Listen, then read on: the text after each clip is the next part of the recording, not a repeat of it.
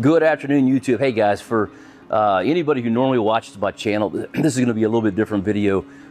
If you're tuning in for the first time and you like to watch crappie fishing, check the channel out. That's what we do mainly, is crappie fish. But today we're going to be talking about a golf cart, how to change from six volt batteries on a 36 volt golf cart to 3 marine type batteries that are 12 volts apiece.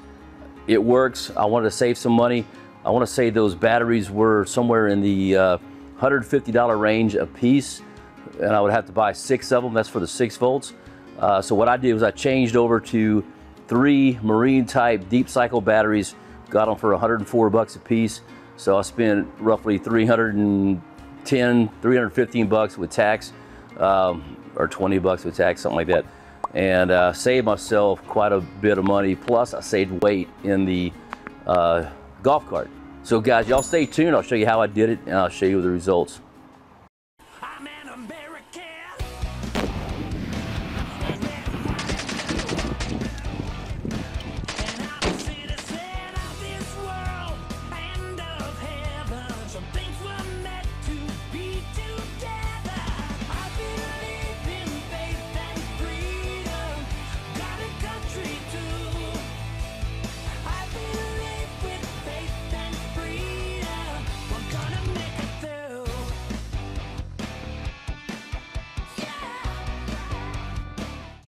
All right, guys, so this is my golf cart. I use this at church, and it's my personal golf cart, but I do use this out here, and that's why I'm in the church building with the other golf carts in the maintenance barn.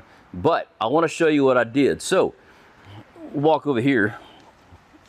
These are the original batteries that I took out. I did this about a month ago, and I've been wanting to test it just to make sure it works before I put this out. But these are my original batteries. They were going bad.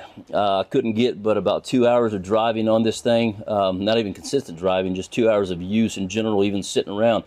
So I went ahead and changed the batteries.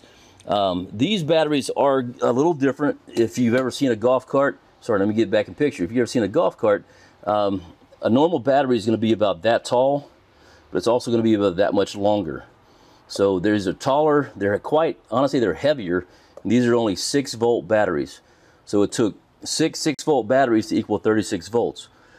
So what I did, come over here. You get on this side for the light. What I did was I changed this to 3 deep cycle 12 volt batteries. Now, because everything's set in here, there is a spot, it's made exactly for those batteries back there, but I had to do a little reconfiguring. So it is sitting on the initial rail down here, and then it's sitting on top of a rail. So what I did was I just put this tie down strap on there to keep it together. Now these, zoom in here, these right here were one piece that went right in between and kept all the batteries down. What I did was I dremeled it out, cut it right there, and I cut the piece out here and the piece out here to fit right in here. These tied down, keeps the batteries down that way, and then this strap keeps them this way. So what we did was we just seriesed it. So this is my initial wire coming in from the motor, and then went negative to positive, negative to positive. I don't have the right color leads on that. That's my fault. I will probably change it out later, but I know what happens. I know what it is, so I'm not worried about it too much. And then right here, let's see, so positive, negative to positive, negative to positive, and then negative comes back out here. This is one thing I do have to fix. This is my negative wire. Here we go. This is my negative wire for the motor. So I just ran one big lead, and all I had was a positive lead, but ran that over here. And so now I've got 36 volts. Very simple to do. When you look at my voltage meter, now it's been charging. See if I can get closer in this. It's showing me I got 37.9 volts in here. The thing is charged. Been charging. I would use this thing for a couple weeks without having to do anything to it at all. Makes it very simple. So guys, this is my original charger that came with the golf cart. a 36 volt charger, and I plug it in right there like normal. Nothing has changed on my charging. Everything is the same. It charges. I was worried about it charging and continually going with that different battery type, but everything is perfect on this thing. So guys, these are the original cables that I had. I did have to buy new cables just for the simple fact that these were not long enough to series regular size batteries, but I only had to buy 3 of them. It works well.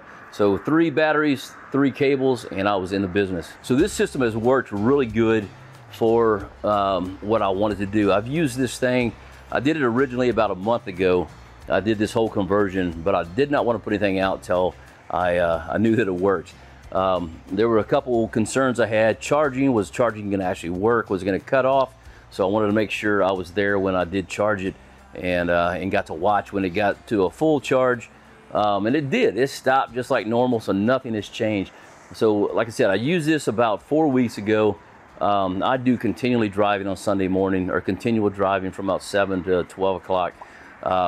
And I did this originally, charged it up. It was not even a full charge. I got a pretty full charge on it originally, and then I've used it for 4 weeks now. Sunday morning, I did run out of juice, and I'm talking, I got a big old parking garage that I go up and down several times, so it's probably made about 16 trips up that thing. And plus I don't know how many miles I'll put on this thing, because our campus is pretty huge. And so just the fact that it went almost 4 weeks without needing a charge was amazing. I couldn't do, on the last battery, I couldn't do half the day. I had to come back and charge for 20 minutes and go back out. But this thing is, you know what, I recommend if you are looking at, if you're having some battery issues, if you're looking at replacing the batteries on your golf cart, try this system out. So I got these at O'Reilly's. They were $104 a piece. They're deep cycle. I tried to take a picture of them. Marine deep cycle batteries, and got 3 of those things, put them in here. Boom, they are amazing. I've cut a lot of weight out of the golf cart itself. It actually sits a little higher. I do need to replace my shocks, but it sits a little bit higher. And man, it's got power. It's got amazing power. So I did race a guy the other day. That when we raced originally, because I wanted to see what kind of power it got. So we raced originally. We both took off about the same speed. We raced this time. We 3, 2, 1, boom, hit, and I just shot out in front of him. Now, top speed has not changed. I'm still doing about 18 miles an hour. So it's just the regular old golf cart speed, but the speed right off the bat has definitely changed. It's amazing what it does.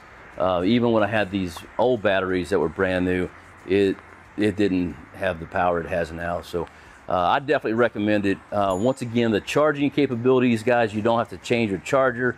You don't have to change anything out. Just change the batteries, series them. You may have to get longer cables, depending on how long your cables were originally on the batteries. But that's about all you got to do, man. It's very easy, saves you a lot of money, and to me, it works a heck of a lot better than those original batteries. So just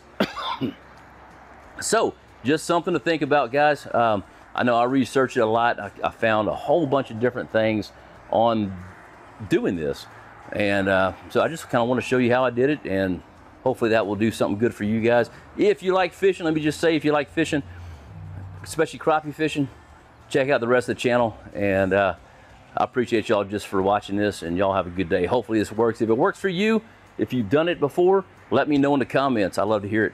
Y'all take care.